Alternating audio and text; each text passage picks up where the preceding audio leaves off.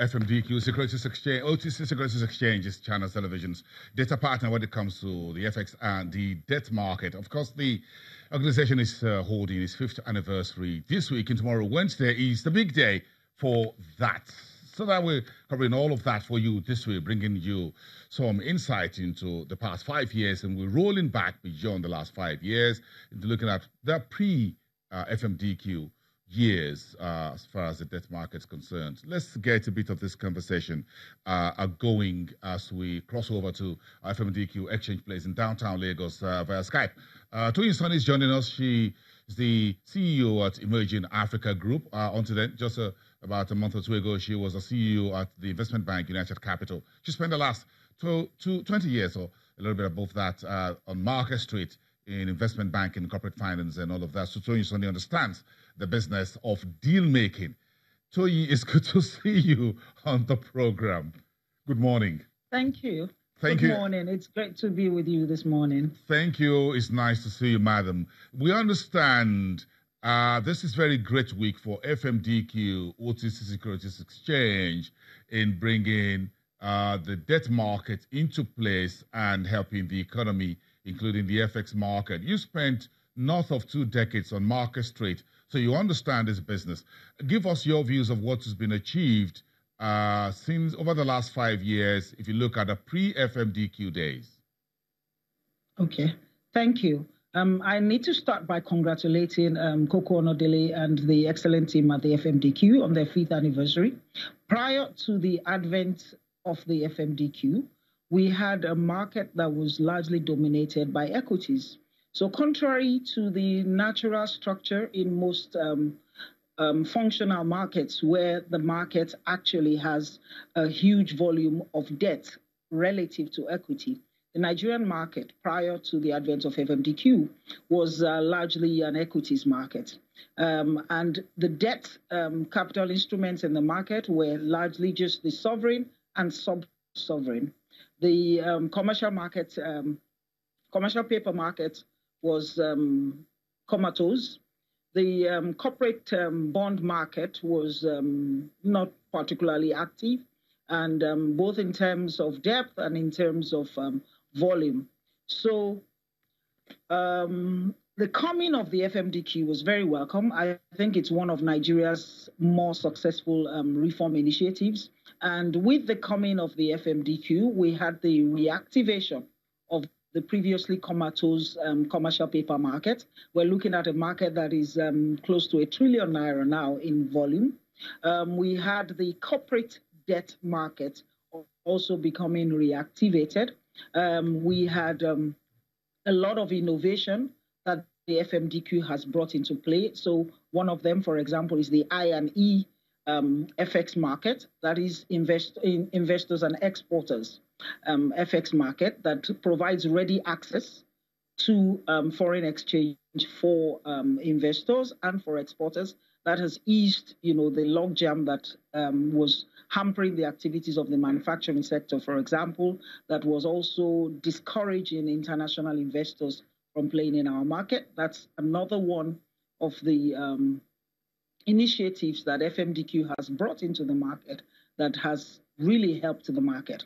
And there are quite a few other. I know that FMDQ also collaborated with the SEC and the Debt Management Office with respect to the recent launch of green bonds in our market. Yes, Tony, that's exactly where I'm going. Sorry to cut you off there. The importance of having a very robust and active and liquid debt market platform. If you look at the last few years, it's been really tough for the sovereign, which is the government, to meet its obligations in terms of salaries and wages and financing infrastructure.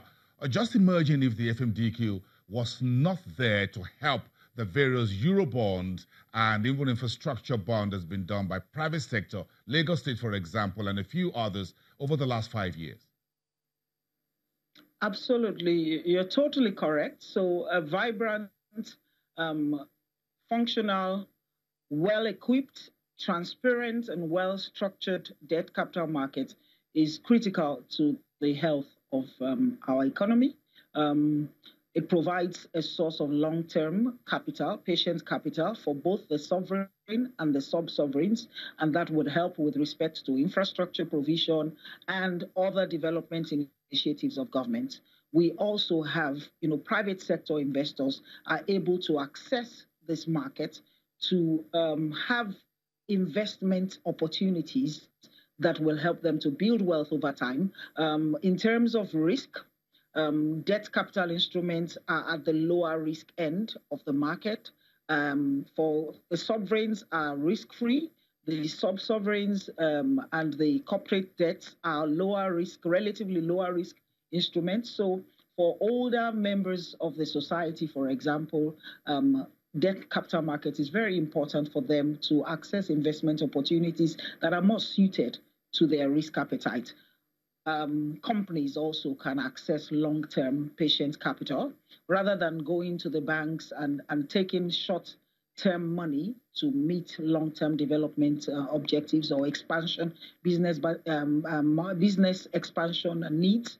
These corporates can now access the debt capital market and structure their financing in a more efficient manner. Of course, you know that entrepreneurs like to retain, a significant stake in their businesses, so they don't have to give up all the equity to raise long-term capital anymore because they can access the debt capital market. Yes, you're touching the right tone there. Tony, when you talk about that, we've seen Dangote Cement, we've seen Nigerian breweries, we've seen Forte Oil, we've seen a number of big companies within our space here approaching the FMDQ with commercial papers and others, even at the central bank and the MPC, try to rejig the system for more credit to the private sector. Then we've seen these folks, the FMDQ, providing that platform, that gateway for them. But we need to do more in the mid to long term. What more would you like to see in terms of development within this space? Okay, I look forward to a more product innovation. So we've had innovation. One of the innovations, for example, was also the FX futures OTC market. We need to see more derivative instruments. I'm happy that FMDQ has put in place our first central clearinghouse. We need to see more derivative instruments available on this market for risk management purposes for investors.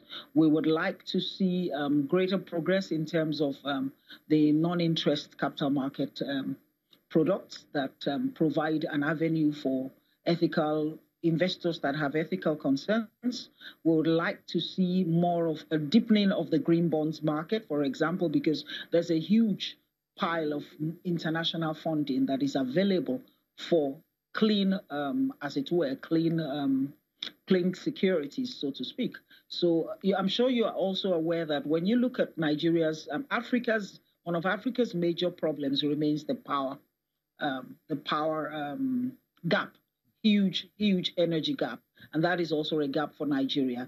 Now, clean energy is one of the alternative energy. Clean energy is one of the initiatives that Emerging Africa, we are partnering with international investors to advance and develop in this market. Now, that's a space that also with the green bonds and, similar instruments, we can then begin to access funding from the capital market. So there's a lot exciting times are ahead.